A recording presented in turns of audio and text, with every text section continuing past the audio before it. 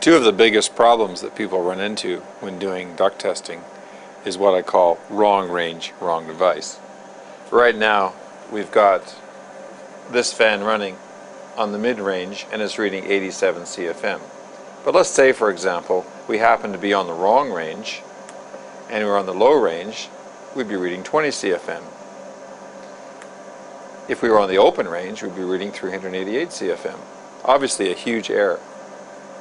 Get on the right range, we're reading 87 CFM. Similarly, if we happen to be on the wrong device, just change devices here to a 1000 fan, notice that all of a sudden our flow rate has gone up to 6000 CFM.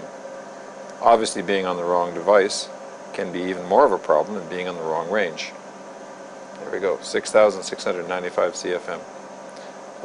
Make sure that you're on the right device and the right range for that device.